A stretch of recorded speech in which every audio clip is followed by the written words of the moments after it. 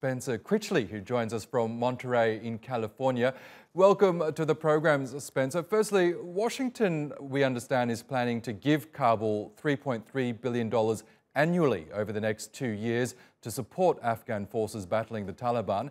How significant is this commitment? I think it's very significant. I think it's yet one more sign that we have adults back running the U.S. government.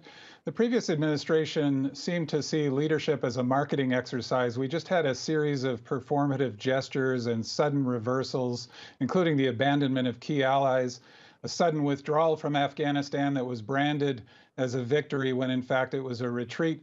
And I think President Biden, as he has shown so far, is an adult who understands the value of surrounding himself with other adults who are experts in the subject matter. And he recognizes that the withdrawal from Afghanistan is going to be difficult and complicated, and it can't just be done overnight. But we do know that successive administrations in Afghanistan have been riddled with corruption. Are you confident that this new US funding, $3.3 billion over 2 years, so that's more than $6 billion in that time, won't be riddled away by corrupt officials?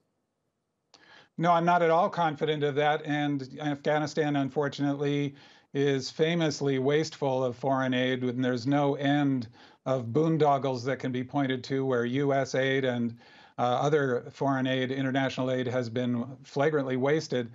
That said, it's not all wasted, and there have been important gains in Afghanistan during this long, painful couple of decades.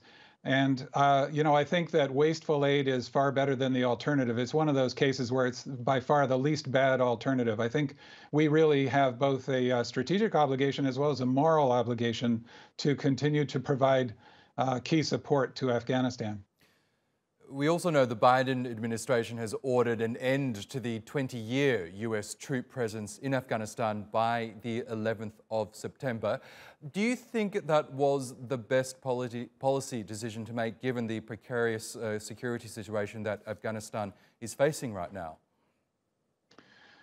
On balance, I do. There are, of course, other people with deeper expertise in military strategy and diplomatic strategy than mine. But as a reasonably informed observer, I think this is about the right solution. And I think in line with what I was just saying about the complexity of this and recognizing that adults need to take informed adult actions, this is not going to go down to a zero military presence. That might not happen for a very long time.